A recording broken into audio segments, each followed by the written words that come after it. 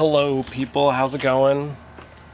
So this is kind of rare for me because I always take pictures, but tonight I'm gonna try taking some video of the process of me making an image.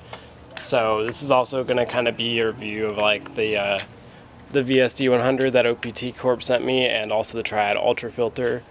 My target for tonight, I'm thinking, is going to be either Satyr or the Elephant Trunk Nebula. I haven't decided yet. I'll probably take pictures of both and see which one I decide I like, but that is the plan for tonight. We've got, I don't know if you can see it, a basically full moon, so it's going to be an interesting test of the Triad filter, see how it deals with the full moon.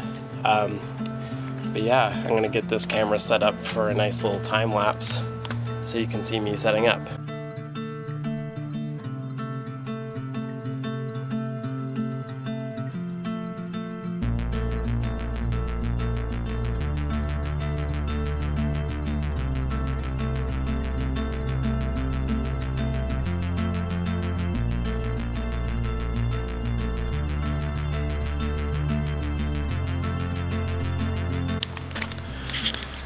Hello people, so I'm out here at the scope right now.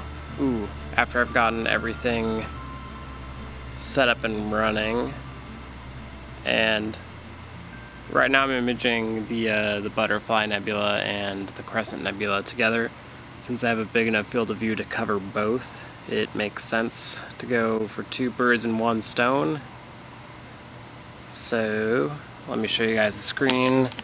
I'll be bringing you guys into TeamViewer so you don't have to deal with this ugly, like, fisheye view of the screen.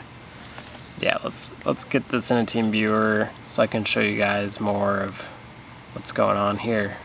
Hello people, so right now I'm remote connecting into my computer outside, which is a very fantastic way of imaging because I hate sitting outside with my telescope for all night getting bit by the mosquitoes. But anyways, here's the field of view of what I'm looking at, and I just got a nice surprise actually. Got a little bit of a meteor going right past the Crescent Nebula, which is incredibly lucky, by the way, that this like never happens. So very interesting night already. Alrighty, while this time-lapse rolls, I thought I would explain to you guys why the images coming off the back of the camera were black and white instead of color, even though I'm using a color camera. So the thing with all color cameras is they have a thing in front of them called a CFA, or a color filter array. Typically it's an arrangement of pixels in red, green, green, blue stacked next to each other. And the problem is the camera is dumb and it doesn't know which filter is which. So in software, you have to tell it which one is which, and my capture software does not assign the colors during capture, so it looks black and white. So it's just reading what each individual pixel sees, and I tell it what color to be later on. So I hope that makes sense.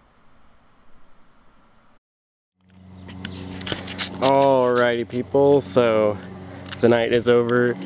'Tis daytime again. I just looked through the laptop and it looks like we got a whole night's of imaging, and we got the meridian flip done while I was asleep.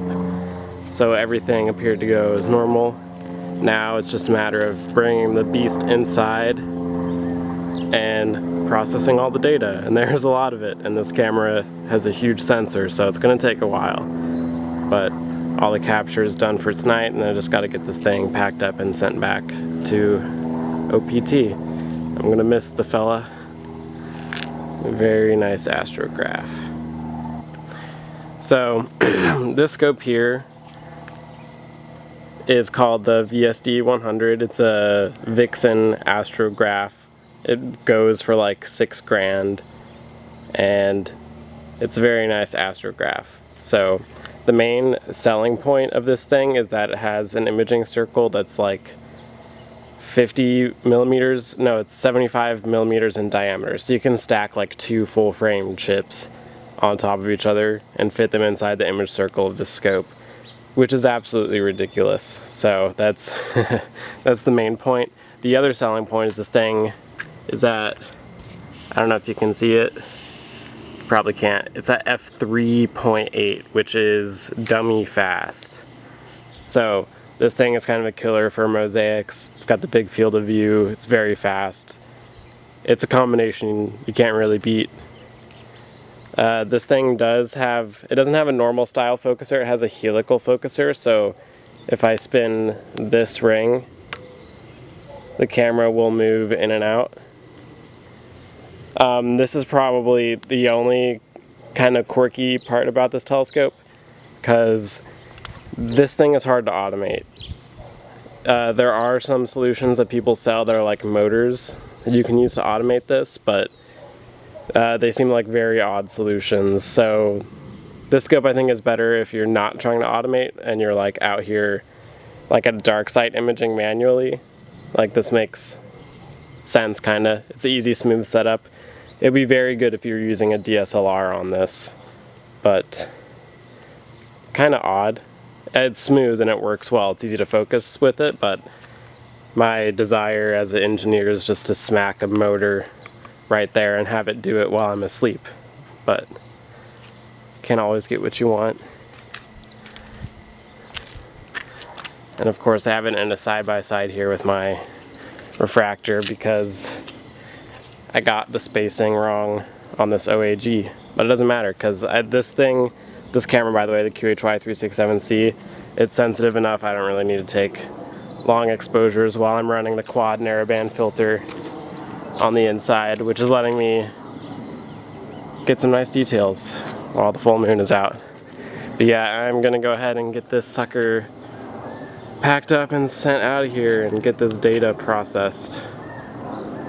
Hope you guys enjoyed watching a little bit of the process. It's a good time. Even though I was asleep for most of it. Oh no, my cable router just got plucked off. Man, it's been there for like a year. That's sad. Alright, hope you guys enjoyed.